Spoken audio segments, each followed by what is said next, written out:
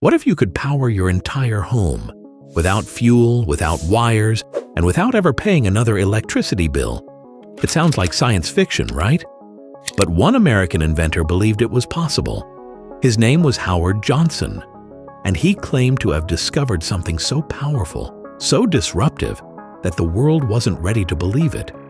Using only magnets, he built machines that could spin endlessly, generating clean, free energy.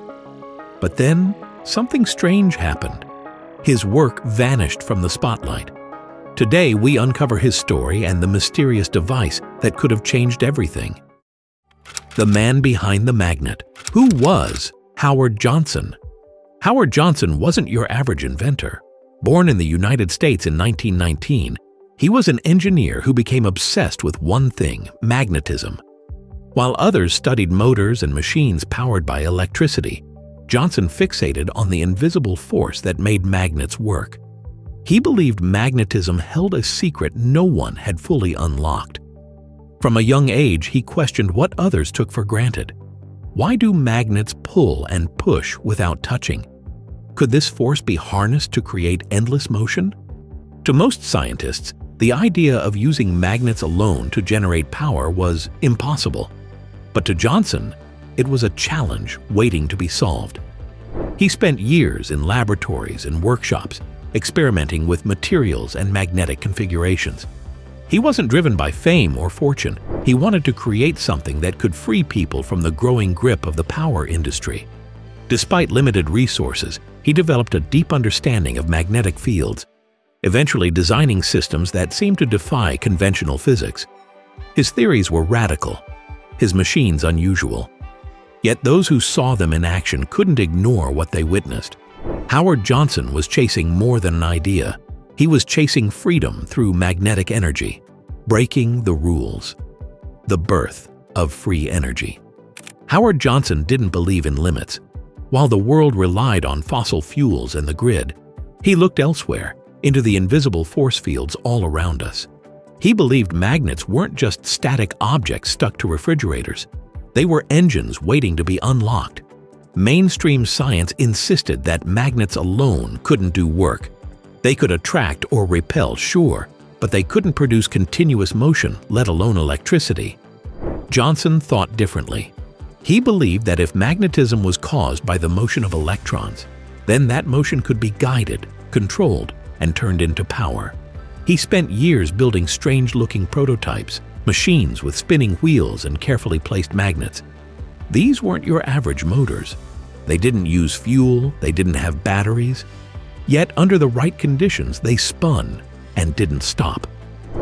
Johnson theorized that by arranging permanent magnets in a precise pattern, you could create a flow of magnetic force strong enough to keep a rotor in motion. That motion could then drive a generator, producing electricity. His early results were small but promising. The machines showed signs of self-sustained movement, and unlike traditional motors, they didn't overheat or wear down easily. It was the beginning of something radical, a future where energy wasn't bought but built, where the grid was optional, not essential. In Howard Johnson's workshop, the rules of energy were starting to bend. Magnetic rotor generator. The first of Johnson's breakthrough inventions was called the magnetic rotor generator. At first glance, it looked like a spinning wheel surrounded by magnets. But this machine wasn't powered by gas, electricity, or even wind. It was moved by the force of magnets alone.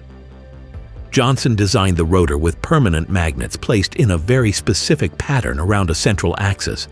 As the rotor turned, the magnets pushed and pulled against each other in a delicate balance, creating continuous motion without any external energy input. This spinning force was then converted into usable electricity. Estimates suggest the device could generate 5 to 10 kilowatts of continuous power, enough to run a typical household. The beauty of this system was its simplicity.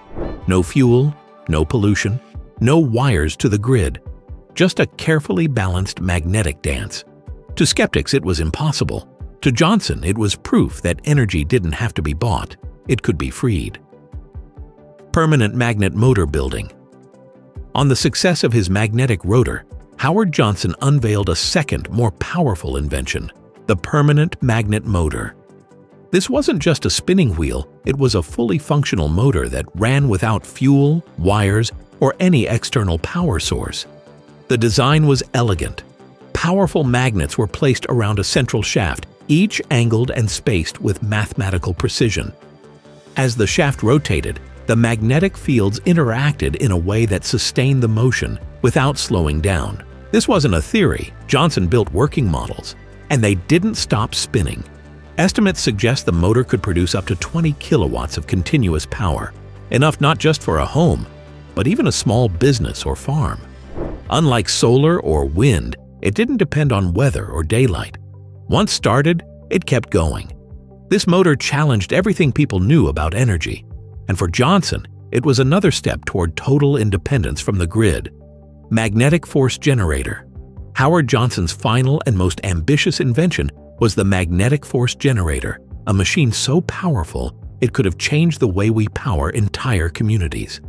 This wasn't just an upgrade, it was the culmination of everything he'd learned about magnetism, motion, and energy. The magnetic force generator used a highly complex arrangement of permanent magnets placed with extreme precision. These magnets weren't just reacting, they were orchestrated. Layers of magnetic force interacted in a controlled loop, creating sustained motion that, when connected to a generator, produced massive output. Unlike his earlier models, this device scaled the concept. According to some estimates, it was capable of generating up to 50 to 110 kilowatts of continuous power. That's enough to power multiple homes, or even an entire neighborhood. Johnson believed this was the future of energy, clean, silent, unlimited. But the moment this device started gaining attention, resistance followed. His work was dismissed as pseudoscience. His designs were overlooked by mainstream institutions, yet those who witnessed the machine couldn't explain what they saw. It spun, it powered, it worked. Howard Johnson had created a new kind of generator, but bringing it to the world would prove to be his greatest challenge yet. The battle against suppression, power versus progress. As Howard Johnson's inventions gained attention, so did the pushback. His machines promised free energy, power without fuel, without a bill, and without a meter. But that kind of freedom threatened a trillion-dollar industry, and those in control weren't ready to lose it. Johnson tried to patent his designs. He faced endless delays, legal hurdles, and unexplained rejections. Applications would disappear. Review boards changed their conclusions without warning. Each time he came close to recognition, something or someone pushed it out of reach. Investors were warned off, collaborators backed away, and Johnson began receiving threats. Not from crackpots, but from people who seemed to know exactly what he was working on. Corporate powers had a lot to lose. Free energy meant no more dependence on oil, coal, or the centralized grid.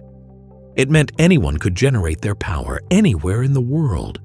That terrified the system. He was accused of fraud, labeled a madman. His achievements were buried under layers of skepticism and ridicule. But many believed the resistance wasn't scientific, it was strategic. They didn't need to prove him wrong. They just needed to make sure no one listened. Despite all this, Johnson never gave up. He kept building, testing, and documenting his work. But the constant resistance took its toll. His funding dried up. His health declined. Eventually, the spotlight faded. And Johnson's revolutionary machines were left gathering dust in a world that wasn't ready or willing to change. But the story doesn't end there, because long after he was silenced, his ideas started to rise again. Legacy, revival, and the modern free energy movement. Though Howard Johnson passed away in 2006, his vision lives on. His patents, notes, and blueprints continue to inspire a new wave of inventors and engineers determined to explore the possibilities of free energy. Across online forums and garage workshops, modern pioneers are revisiting Johnson's designs with fresh eyes and new tools. Using 3D printing, open-source tech, and simulation software, they're testing magnetic motors once dismissed by mainstream science. Some report intriguing results, devices that spin longer than expected, or systems that appear to overcome conventional resistance. While skepticism remains, so does growing curiosity.